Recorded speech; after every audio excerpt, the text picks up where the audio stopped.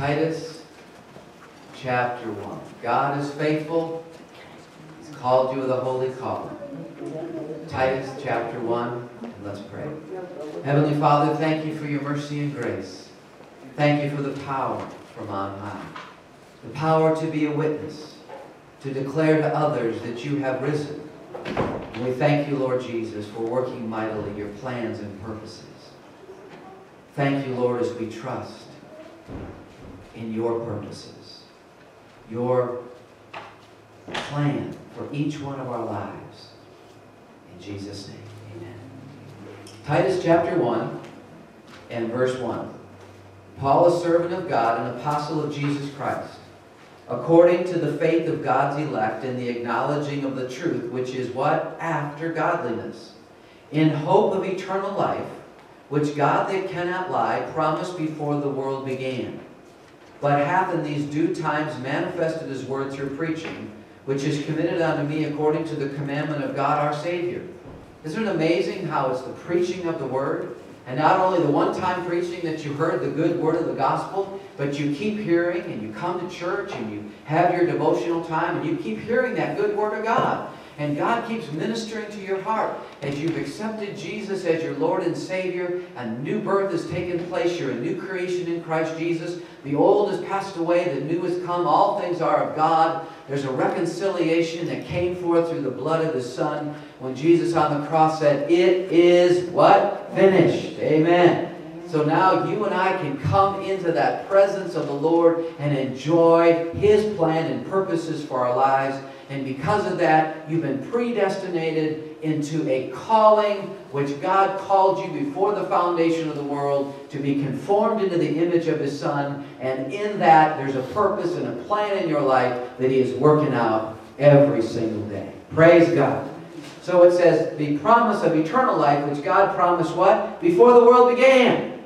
Amen? Before the world began, before there was planets, before there was anything. You know, God hung this world on nothing, didn't He? Pretty amazing God. He just hung it on nothing. He hung all the galaxies and all that we see. But before all that, God knew you. God knew you, and He called your name out. One day, there would be a birth, and you would be born. And one day, you would grow and hear the good news of the gospel. One day you would hear and know what the blood of Jesus has done for you. And that you would be redeemed out of the hand of the devil through the word and the promises. And by believing, a new birth would happen because of what happened in the garden in the fall.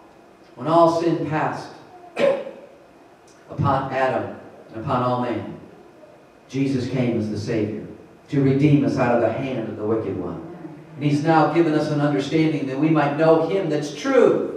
That we might know Him and that life that He has for us. He's given us an understanding to know Him. This is the eternal life, eternal God, to know Him as Father through His Son Jesus. And so all this was giving us the eternal life that was promised before time began. So that now, through the blood, we could be born again and enter into what God has for each one of us. Now I want you to go over to, or back a book, Timothy, chapter 1. And let's read verse 6. Wherefore I put thee in remembrance that thou stir up the gift of God which is in thee by the putting on of my hands. For God has not given us a spirit of fear, but of what? Power and love and a sound mind. That's what God gave you. So that's a great victory verse, everybody. Power, love, and a sound mind. Not fear, not worry. God has given us not a spirit of fear. Fear is a spirit, but of power, love, and a sound mind. Why? Because you are in God's hands and God's purposes are being fulfilled in your life. Now look what He says. Be not thou therefore ashamed of the testimony of our Lord, nor of me, His prisoner. That means a prisoner of hope, everybody. Amen? That's a good prisoner. It's a prisoner of hope, as it says in Zechariah. You've been delivered out of the pit where there's no water, and you're a prisoner of hope. That means you're in a living hope. Peter said because of the resurrection of Jesus, it's a living hope. It says, but thou partaker of the afflictions of the gospel, but be thou a partaker of the afflictions. And yes, there's going to be persecutions. There's going to be things. Jesus said, the world hates me, and the world's going to hate you. It says, according to the power of God, who hath saved us and called us. Now remember this, very important. He saves you because He has a purpose for your life. God saves you. He doesn't sit around and say, what am I going to do with you now? He saves you because He has a purpose. Amen? He saved you, and it says here, and called you with a holy calling, not according to our works, but according to His own purpose and grace. You notice it's His purpose and grace because what God has for you can only be done in grace. Guess what? That's why we need God. Amen. Even as Mary, when the angel came and said, you shall conceive in your womb, and you shall call His name Jesus. She said, how? I know not a man.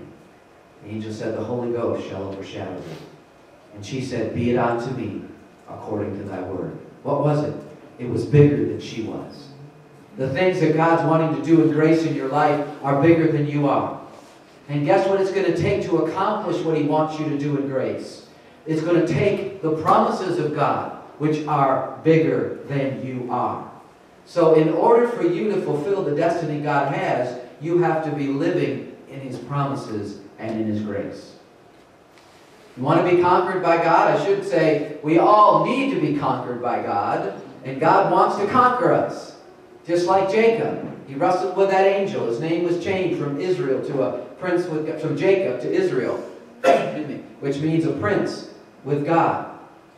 Now what I want you to see is when you're conquered by God, then you have a revelation and an understanding to live by faith in the promises of God. Why? Because you know it's by grace that you're saved. You know that you're putting your faith in God.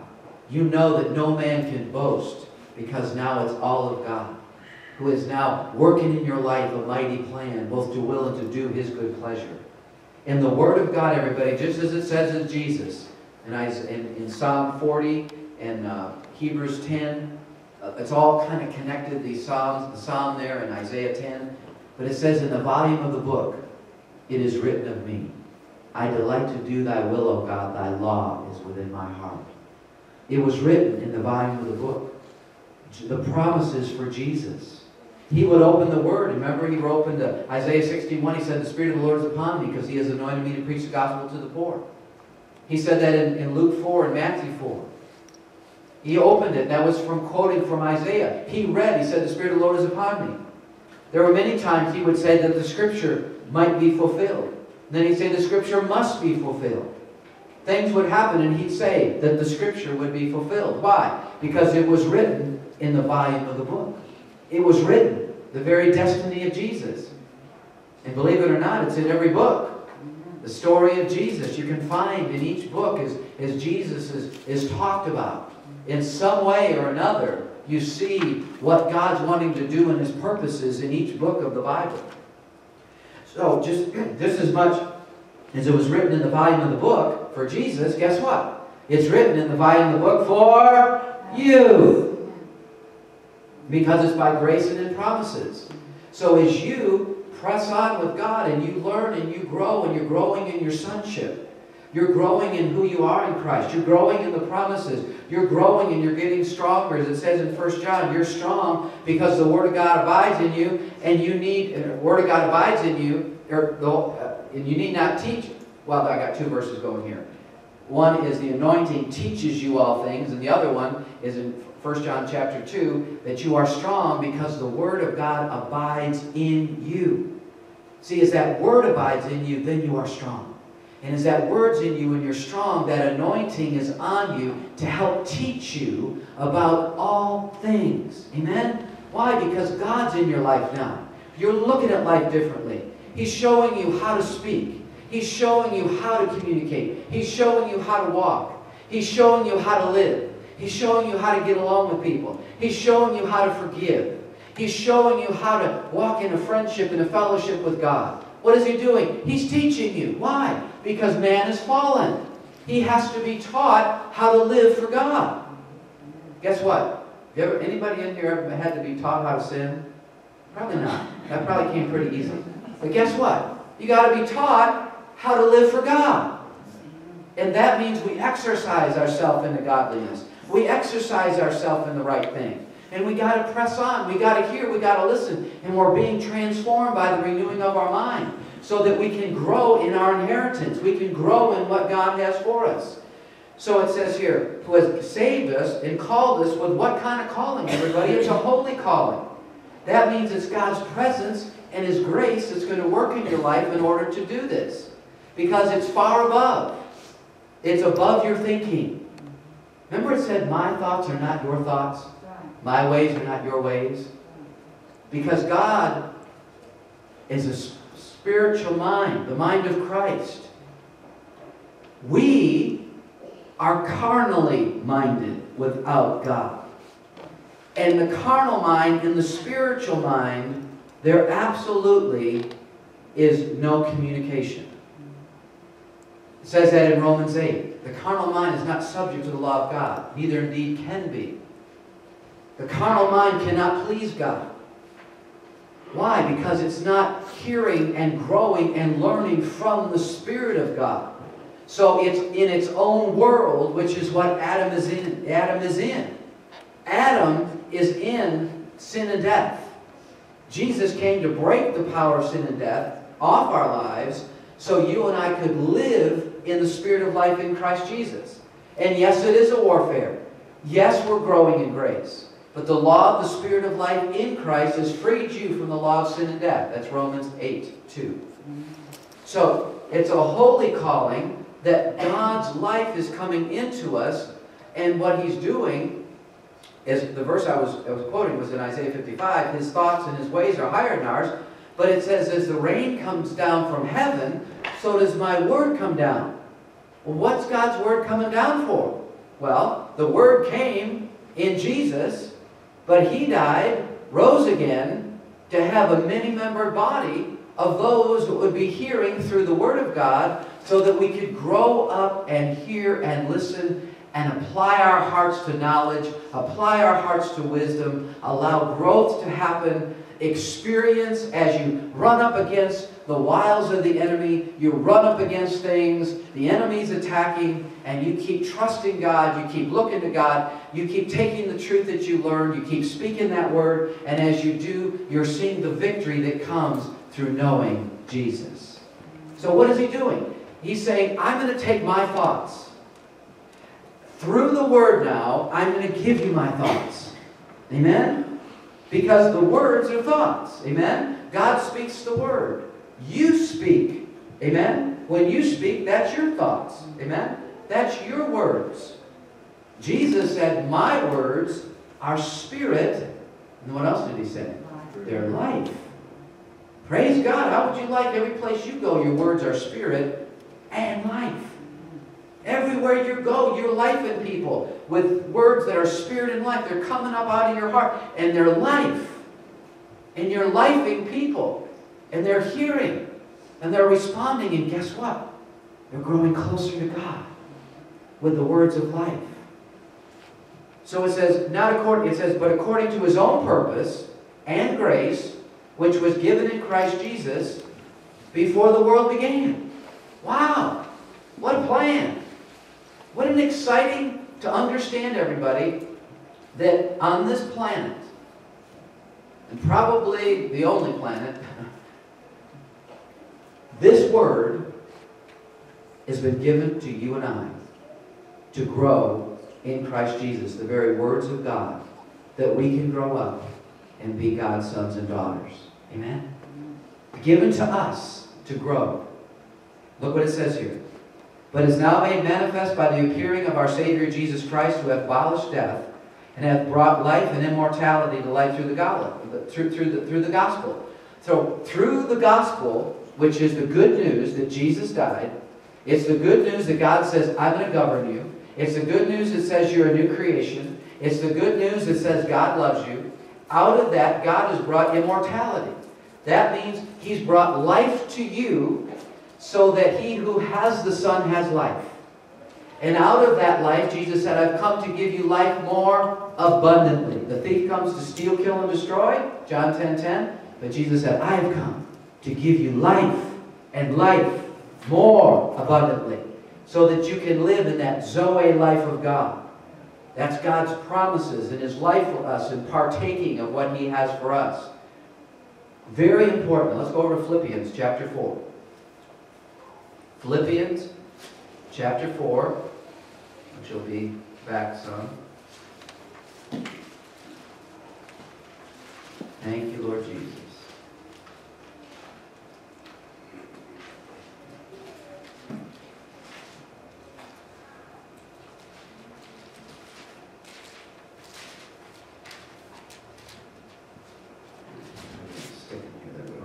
Philippians chapter 4. Rejoice in the Lord always. And again I say what? Rejoice. Let your moderation be known unto all men. The Lord is at hand. Be anxious. Be careful. Don't worry. Be careful for nothing. It's amazing, everybody. God is saying, be anxious for nothing. Don't worry. But what is He saying? But in everything. Everything. Everybody say that. Everything. By prayer and supplication. That means everything. You know what? When you pray and you make your request, you know what you're saying to God? I don't know everything. I don't know everything. But you do. And guess what?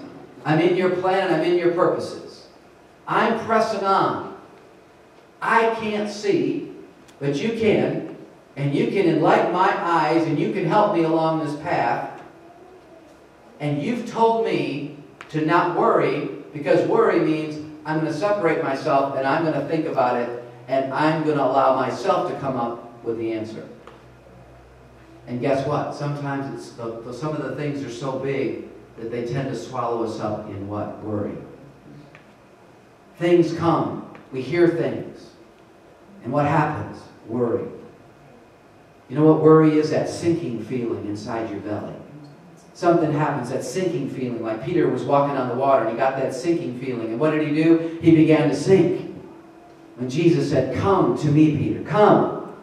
He got that sinking feeling. He looked at the waves. He began to sink. What did Jesus say? Why did you doubt, Peter? Why? Because there was a plan. There was a purpose.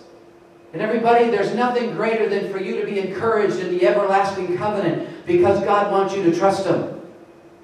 He wants you to trust Him, that in the plan and the purpose and all that He has for your life, you can trust Him. And that's why He's given you an everlasting covenant through the blood of the Son. And if you really believe it, when you run up against something, even if you don't necessarily run up against it, He said in everything. Amen? In everything. What does He say to do? He says, but in everything by prayer and supplication with thanksgiving, let your request be what? Everybody say it. Known. Do you think God knows them? I would say He does. But isn't it interesting that He wants you to say it? He wants you to make it known. He said He wants your own heart to say it. He wants you to really say, Father, I don't know everything. I'm not such a hotshot. You know? Pride says, I know it. I can do it. Adam says, I don't need God. I can do it myself. You know, and what happens? You worry, and all of a sudden you start fretting. And what do? You start taking pills. You start eating too much. You start drinking things you shouldn't drink. You start doing things you shouldn't do. Why? Because the worry overpowers you. And so somehow you've got to find relief. How do you spell relief? Relief. J-E-S-U-S. Amen? And so Adam's way is we start finding ways in our flesh. God's way is we trust, we commit, we speak, we bring our petitions to God saying, I don't have all the answers, but you do. And guess what, Father? I've got confidence in your purposes in my life. I've got confidence in your plan for my life. I've got confidence, Lord, that you're working in me. Now, everybody, I want to tell you this. What I'm telling you operates as you give your life to God. Amen? As you give your life to God, then this is a natural outflow of what God is saying to do. Paul, in Philippians, you don't have to turn to it, but it's probably just back a page, 3:3 says, we are the circumcision which worship God in the Spirit, rejoice in Christ Jesus, and we have no confidence in the flesh. Amen? No confidence in the flesh. That means we are trusting the Holy Spirit. We're trusting the Holy Spirit that He's got the plan. We're trusting that He's leading and guiding. And did Paul go get into some trouble? Yes, he did. Did Paul have shipwreck? Yes, he did. There's one time the angel spoke to him and said that there will be no loss of life as long as they stay with you, Paul, and they're in the ship, staying together. Paul said there will be no loss of life. Things happened. You know, the Apostle Paul also said in Philippians 4:13, I can do all things through Christ who strengthens me. Paul said he learned to be content. What was his secret of contentment? What was this great secret that Paul said, I learned to be content? He learned to trust God. He learned in the confidence that he put in God's purposes, that he would rest in God. Even when he was in the prison, what did he do? He and Silas, they began to sing praises. In the darkest prison, he began to sing praises, and there was an earthquake, and things began to happen, and they were loosed. Why? Because they began to put action and faith into God's purposes and plans. That in praise and worship, God was going to do some mighty things to release the captives. So what does he say again? Be careful. Don't worry. Worry and fretting and all that means I am trying to do it myself. And in it, we start finding escapes. When God says, this is the opportunity that I want you to hold on to me with prayer and supplication. Finding those verses, finding that word, finding those promises, finding those things that are going to give you a breakthrough to the other side. Amen? Prayer and supplication. It says with what? Thanksgiving. Thank you. Thank you, Jesus, that you are leading and guiding. Thank you, Lord, that your purposes and your plans are being worked out in my life. Thank you, Lord, that you're going to bring me through to the other side. Thank you, Lord. It says, rejoice in the Lord always. Again, I say rejoice. Be careful for nothing, but in everything, but by prayer and supplication with thanksgiving. You see, it's an act of worship, everyone. And what is that worship saying? I have faith in your plan, Father. I got confidence in you. And as I continue to thank you and I praise you, look what it says.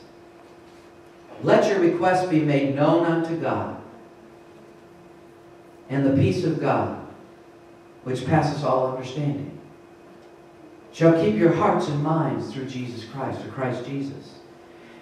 He's saying there, if you are in that place to want to worry, he said, if you will turn over to God and you will pray and you will let your requests be made known, it says then if you do your part at the altar and you do your part as an act of worship before God, God said that there would be a peace that would come into you, and what would it do? It would guard your what? Heart and mind. It would keep you, it would guard it. It means God was literally going to guard your heart, your spirit, your heart, and what? Your mind. Remember that song we sang? My peace I give unto you, not as the world gives. Everyone, God is literally saying to you and I, instead of worry, we begin to petition God. We begin to bring our requests. It says, make it known. If you are fretting and worrying, and you have not made your request be made known, your request has not been made known unto God, then guess what? This other part isn't going to happen in your life. What is it? What's the other part? The peace God has for you will not be there until you do the first part. Amen? Because it's you bringing your request. So what it says, in what? Everything. You might say, well, that's so small. Hey, you're saying to God, Father, I want you in every place in my life. No doors closed. Revelation 3:20, he said, behold, I stand at the door and knock. He was saying that to the church. Behold, I stand at the door and knock. If anyone open the door and let me in, I'll come and sup with them. We'll have fellowship together. He said, I'm standing at the door and knocking. That's what he's doing. He said, I want to come in. I want to bring that peace. I want to bring myself to you. If any man will open the door, I will come and sup with him and he with me. There will be a fellowship going on within. That's the delight of the Lord. In fact, in Proverbs 8, speaking about wisdom, about the eternal Son, it says, I was daily his delight, delighting with him before the world was. Wow. So he says, be careful for nothing, but by everything, by prayer and supplication with thanksgiving. Let your requests be made known unto God. And the peace of God, which passes all understanding, will what? Keep your hearts and minds through what? Minds through Christ Jesus. That's who he is now as mediator of the covenant. That's who he is now as a great high priest. That's who he is now, working in our hearts mightily. The book of Philippians 2:5. Let this mind be in you, which was also in Christ Jesus. Let this mind be in you. Jesus continued to cast his care. It says over in Peter, it says that he continued to turn everything over to his Father who judged righteously. He continued to do this, and now he's telling us, let this mind be in you, which was also in Christ Jesus. This is how he was operating and growing in his Father. He turned it over to his Father who judged righteously. And now he's telling us to continue. And Peter said, cast all your care upon him. Because what? He cares for you. That means God is saying, don't carry the worry. Don't carry the fear. God has not given you a spirit of fear. But what? Power, love, and a sound mind. So we have to learn. And folks, this is a learning experience. This is learning by truth. That when your heart is full of care and worry, then we say, wait a minute. Wait a minute. The Lord said in his word, be careful for nothing. I am going to make my requests known. I'm going to pray. I'm going to cast my care. I'm going to bring my supplications to the Lord. I'm going to bring those promises. And I thank you, Lord, that you're going to bring that peace to my heart, to guard my heart and mind. Against what? Against the devil, against the spirit of fear, against fretting, against worries. And then he tells us later about think on these things, whichever things are good and lovely, any good report, any virtue. Think on these things and the peace of God. Again, keeping your heart.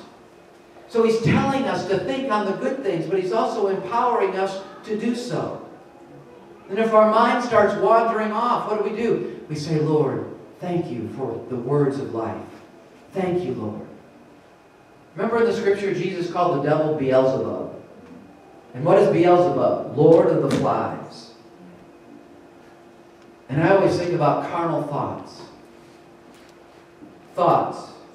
Dead thoughts. Carnal thoughts, I think dead thoughts. And what feeds on dead things? Flies. So if you want a lot of fly problems, let have a lot of carnal thoughts. Beelzebub will be right there. Jesus said, my words, my thoughts. Book of Isaiah are not your thoughts. God is trying to bring you in through His Word so that what? You have spirit of life in Christ Jesus. And guess what? This is an ongoing growing, learning, casting down imaginations, knowing that when the mind runs wild and inflamed, you begin to say, Father, thank you for bringing my heart, my mind back to where it needs to be. You exercise yourself unto godliness. It says, physical exercise profits little, but godliness profits greatly. Amen? And that's all part of the package where you're exercising yourself. Paul said, even void of offense toward God and man.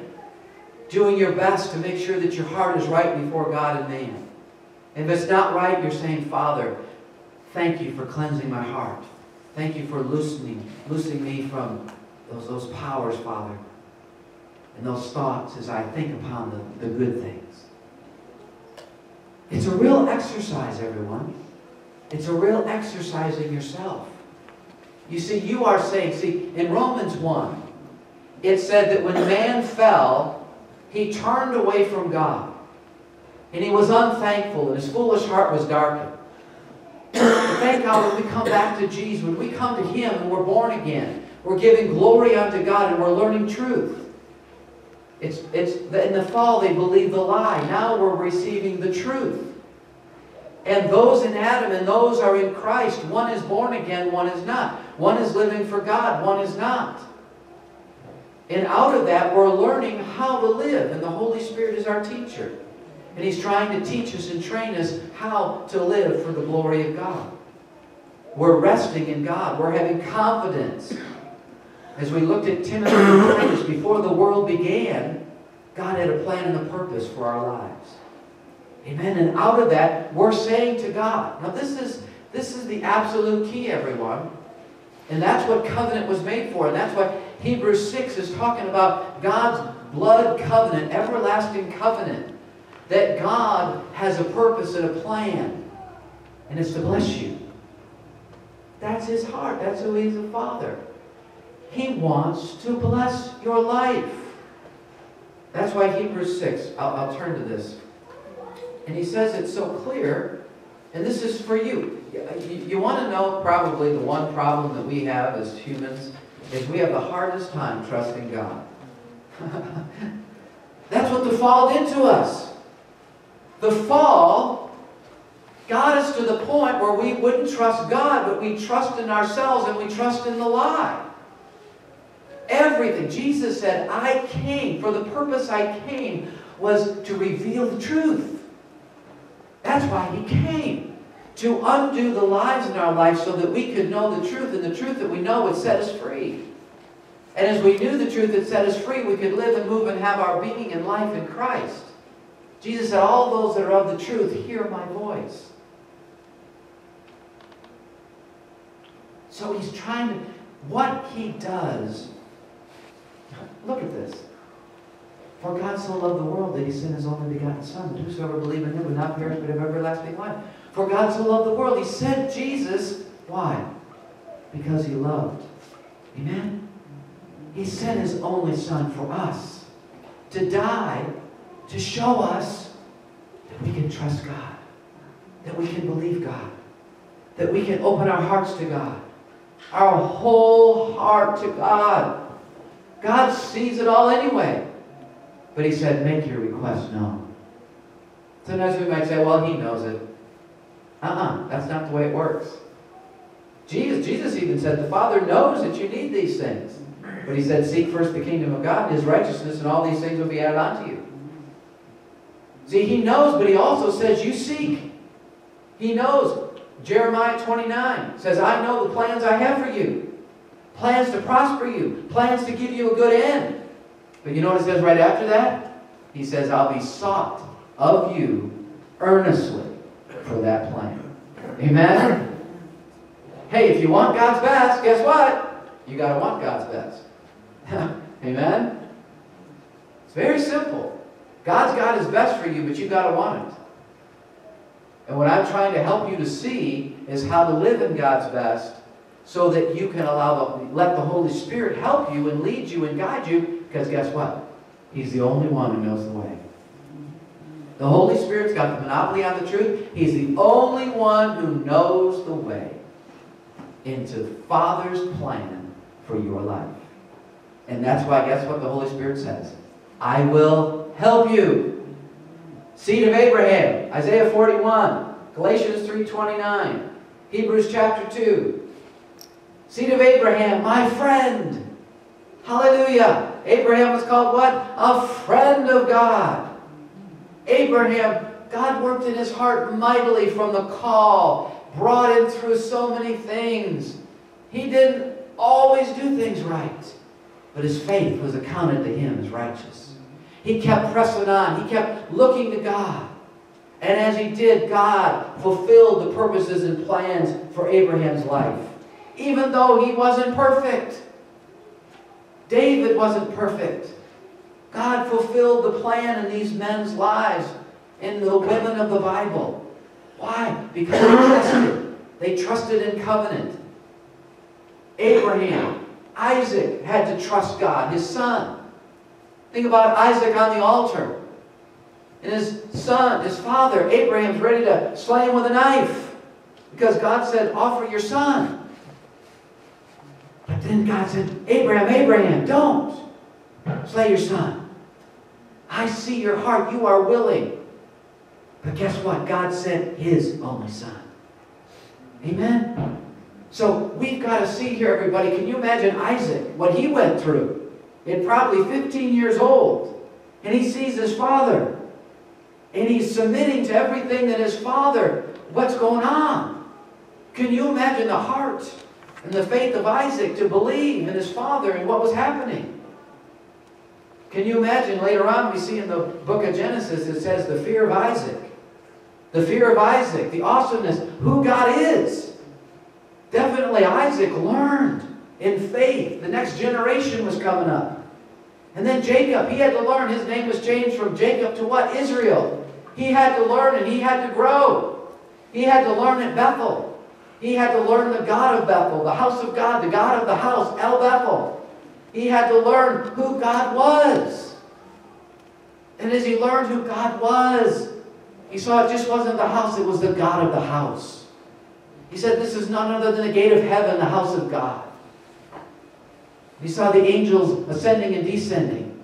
Jesus said also, you shall see, as he said to Philip, you shall see the angels ascending and descending upon the Son of Man. Folks, the faith of these men.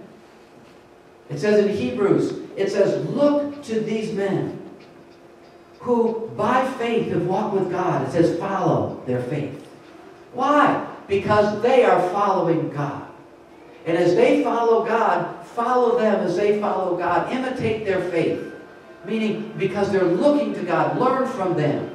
Learn from their mistakes. Learn from the things. Because what? Jesus blazed a trail for us. And now there's others that are following as that trail. Amen? So in Hebrews 6, a couple more verses here and then we'll close. It says, for when God made promise to Abraham, because he could swear by no greater, he swore by himself. There was nobody. There's no one else higher. So what? God swore by himself. What did he say? Blessing I will bless, multiplying I will multiply. Seed of Abraham, my friend. And so after he had patiently endured, he obtained the promise. 25 years for Isaac to be born. And he continued on to the offering up of Isaac was like, I guess, another 15 years.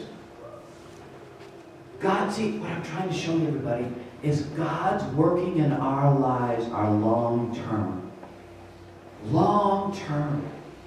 Trust, walk, obedience, listen, work out, yielding to God. This is your life. This is your journey. Before time began, the grace, empowering you. Helping other people to come in and hear of God's love and letting them hear the path that is available for them that God has. There is not a lot that really know how to be led by the Spirit into the path of righteousness that God has for their lives. God, I believe in these end times is wanting to absolutely bring truth to your hearts in such a way that you will see it, you will know it, you'll live in it, you'll walk in it. You will know this is the path, walking in it. You'll know when you're getting off the path. You'll know when things start happening. The Holy Spirit, Paul said that if you're any otherwise minded, the Holy Spirit will reveal it to you. So the Holy Spirit, He'll reveal things and show things to you when you're getting off the path. Words, things like, boy, you haven't been in church in a while. You haven't been fellowshipping with your brothers and sisters in a while. You haven't been reading your Bible. You haven't. What is He trying to do? He's trying to encourage you, saying, that was the path. You're getting further from where I can lead and guide you, and all I can do now is help get you on the path. Amen? So you can run your race. So He keeps nudging you. Get back. Get back where I can help lead you and guide you. Get into the Word so I can lead you. Get those prayers going so I can answer them. Get yourself in the house of God and fellowship in the Father's house. All right, last few verses here. For men verily swear by the greater, and an oath for confirmation is an end to all strife. Just basically saying men in the natural make covenants. And he says, wherein God, willing more abundantly show the heirs of promise, the unchangeableness of His counsel, confirmed by an oath. That means you are the heirs of promise. And God hasn't changed His mind. What does He want to do? He wants to bless you. Seed of Abraham. Amen? Blessing I will bless. Multiplying I will multiply. That's what He wants to do in your life. He wants to bless you so you can multiply. As a new creation, you can bear fruit, bring people to Jesus, teach them about Jesus so that they also can be on that path of life. Amen? Be fruitful and what? Multiply. See these seats? There's a few that need to be filled here. Guess what? Be fruitful and what? Multiply. Seeing what God wants us to see. Knowing there's a vision. And as we do and we all press into it, God begins to work vitally in our hearts and minds.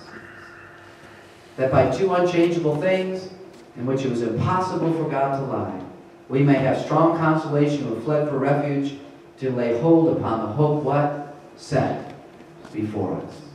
So God has a hope that He has set before us, and guess what? God cannot what? Lie. He cannot lie. He's given you the truth in the Word. We have confidence in it. And so what are we doing? We're bringing our petitions, our requests. We're making them known unto God. And in it we're saying, I don't know everything, God. I'm making my request to you. You know the end from the beginning. You are what? The Alpha and Omega, the beginning and what? The end. Let's stand. Hallelujah. Thank you, Lord Jesus. Praise you, Lord Jesus. Thank you, Lord, for your word today. Thank you for your promises. Thank you, Lord Jesus, for all the good things that you have brought into our life today. We thank you that you're the Alpha and the Omega. You're the beginning and the end. And Father, you hold us in the palm of your hand. Father, I thank you for this day. I thank you for your word that has gone forth in the hearts. That it will not return void. It will prosper whereunto it's sent. And Father, I thank you for the fruitfulness that is coming up in each one of their lives. And now, Father, I pray that there's a greater faith in the love, that you are truly there with ears to hear. That, Lord, you really want to hear as we make our petitions to you. You really want us to make known our requests. You really want them out of our heart and mouth, that you hear them. And if we believe you hear them, then we know that we have the petitions that we desire of you. So I pray today, Father, that no one will leave here the same. That they will know there's a plan and a purpose. They will know there's destiny. And they will know, Father, that you are there to fulfill that destiny in their life. That you are a helper. And And you help the seed of Abraham, my friend. In Jesus' name. Amen? All right. Go with God. God loves you. Thank you, Lord Jesus.